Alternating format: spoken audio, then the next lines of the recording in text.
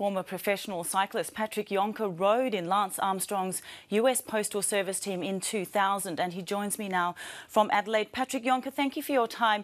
Now, you rode with the team at the centre of the storm and with Lance Armstrong. Did you see any doping? No, I never saw doping during my time, which was the year 2000, from January until December, with my time with the US Postal Service.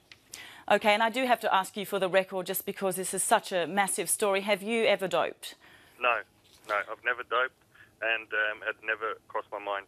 OK, now Matthew White is the focus today, but the story really is about Lance Armstrong. How do you feel about him being at the centre of all this? Oh, it's definitely a catastrophe for the sport at the moment. We hope that we'll have more answers these coming few weeks. I think there's no place to hide. I think if somebody has done the wrong thing in the past, that it will come up in these following few days or weeks.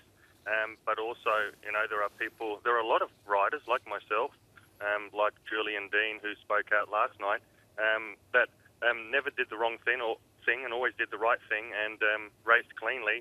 And, you know, people like Julian and myself would just like to, you know, get the message across that it wasn't every single rider. That's right, because so much of the sport itself is really being tainted by these allegations, and obviously we're talking about a few people, but it is an era which one former US postal rider said yesterday that doping wasn't the exception, it was the norm. Can you explain a little bit about that era and about those years that you were riding, that year you were riding, and why it was such a norm at the time? I think, you know, calling it a norm would... you know, there were a lot of great performances during that period that were achieved on bread and water. Some fantastic performances by Australian riders, by European and American riders that were all done naturally. But there was a grey area, or a black area, I could say. They could not detect blood boosters as accurately as they can today. So we had limits. We were not an athlete. We have a blood test, and the red blood cell count, or hematocrit, could not go over 50%. And if you were over 50%, that would give an indication that you had taken EPO or a blood booster. So, but the problem was, there are many athletes out there who have very low natural red blood cells and have very low hematocrit, which in a way, it's not giving the go-ahead to dope, but in a way, there's sort of that grey area where they couldn't be caught, and I think that was a problem during that era of cycling.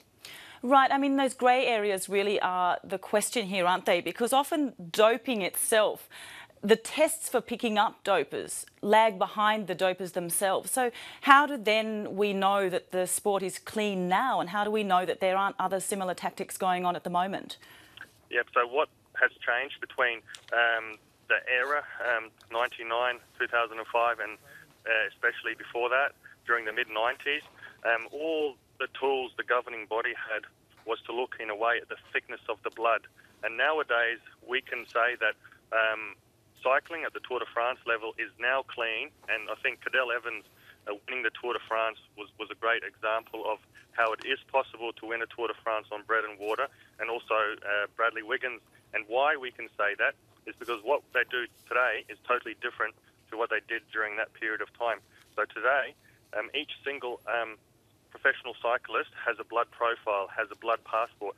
So they don't just look at hematocrit, don't just look at red blood cells, they actually look at reticulocytes, they look at the young baby red blood cells.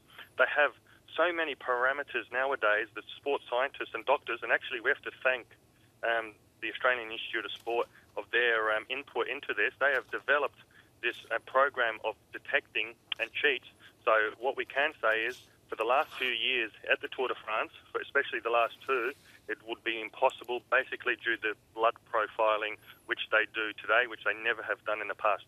Right, so let's talk about that era from 1999 to 2005. You have called for that entire era of the Tour de France to be made void. Why is that?